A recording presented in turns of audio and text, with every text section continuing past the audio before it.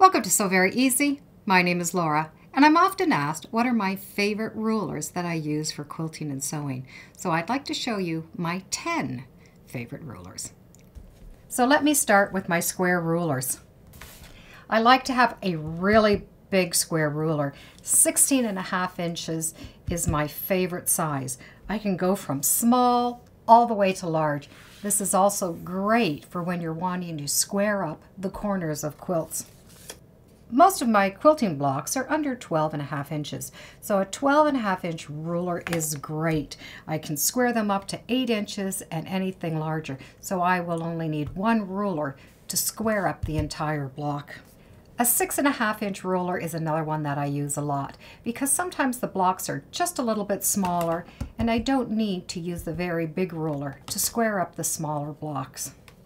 I make a lot of half square triangles, and I really like this ruler called Block Lock to help me square up the rulers. It has a little groove in the back that sits right in the seam so I can square up my blocks perfectly. Next are my long rulers. I often use 2 rulers together, and that will help me square up fabric so I don't have to flip it. And I do really like an 8.5 inch and a 6 inch ruler. I like the 6 inch ruler that has very minimal markings on it. I love the color. It goes really great with a lot of black fabric. Then one that's just a little bit smaller. It's 3 inches by 18 inches. And I often will cut a 2.5 inch strip or 3 inch strips. So this is a nice size just to cut very quickly. And the pink marks are great on it because I can see it again with dark fabric. Now I have some little rulers. This one is 12.5 inches by 1 1/4. I know it's an odd measurement, but I use this ruler all the time. I love it for marking and I use it a lot even when I design. I find it's a good size for a lot of those 1 inch strips.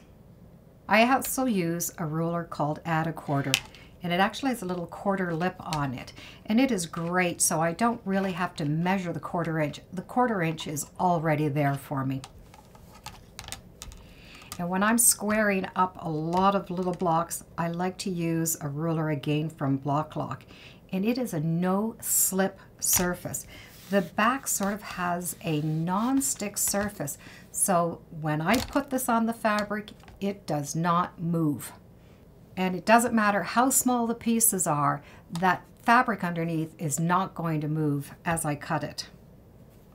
Now there are 10 rulers that I love to use all the time, and I do have one more, but I don't really think you can call it a ruler. It is the seam guide. It's a tiny little piece of plastic, and all the way around the outside on both sides are measurements. It's a great guide just if I want to mark my seams or see exactly what my machine is stitching. Do I have other rulers? Yes, I do. And I have lots of rulers that are designed for only one particular thing. I know it seems like sometimes, why do I need to buy them? But I find sometimes those rulers are going to speed the process up and make the accuracy so much better. And then I'm forced to make that pattern more than one time. So here are my 10 favorite rulers, plus one.